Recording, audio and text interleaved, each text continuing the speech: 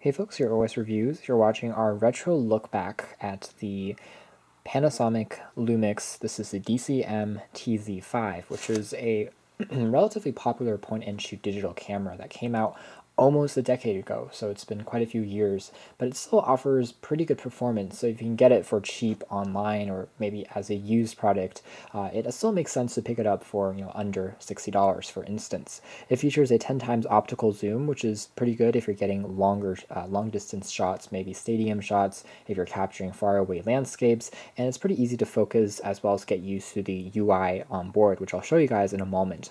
Otherwise, the build quality here is also top notch. It's made out of this aluminum and steel material that makes it feel extremely sturdy, and there is a repositioned grip, which is a synthetic leather material that makes it very easy to hold as well. The front features access to a xenon flash. There's the lens, as well as in kind of an autofocus light, and the top features access to a single or a mono mic. If you're recording video, it does record up to 720p video files, and there's also a mono speaker on board. There's a pretty typical scroll wheel that you can use to go through the various modes, such as intelligent auto, as well as regular auto, video, and so on and so forth. There's also a dedicated power on-off switch, a key for zooming in and out, and a two-stage camera shutter key for focusing and taking a shot, and there's also an additional kind of a e-zoom mode, which zooms all the way into the furthest setting that the camera can at once, so that you don't have to keep on pressing and holding on this until it reaches that maximum zoom level. You can see that it's a fairly bulky camera by today's standards for a 10 times optical zoom, but back then it was extremely compact, and this one actually was still made in Japan instead of China, so it does have pretty good attention to detail. Behind the battery cover here, there's access to a full-size SD card slot for reading memory. There is a very limited amount of built-in internal storage, able to take around 5 images before it's full, so you definitely need your own SD card. And there's also a rechargeable lithium-ion battery. The side features access to a port that you can use for AV output, as well as for converting it into a analog signal for RGB, and it comes with those cables inside the packaging. And the back features access again to a grip for holding the camera, and there's also one for going back and forth between taking images and viewing back your images. Finally, there's a typical 4-way navigation toggle with an OK key, as well as a display key and a Q menu key that also dubs as a delete key when you're viewing back your images.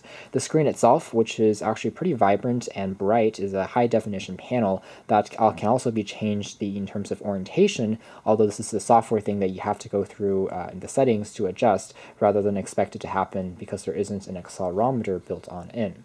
So if I take a quick look at the UI by powering this on, it's actually pretty speedy and responsive all in all. So from here I can also zoom all the way into my images up to 16 times, and again the display here actually offers pretty good viewing angles, and it's fairly bright and saturated.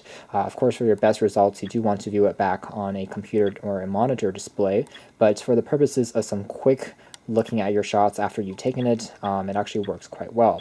So from here I can tap on this OK key again to go through a slideshow. I can trim or resize my images directly. I can reset the timed and date stamps on here. I can turn the mono beep speaker on or off.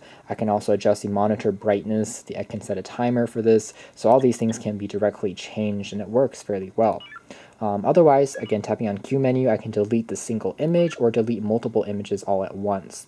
If I want to look at more than one image at a time, I can actually zoom out, and that allows me to take a look at this more typical thumbnail view of all my images, to zoom at multiple levels all the way out, and as well as all the way into a singular image, for instance.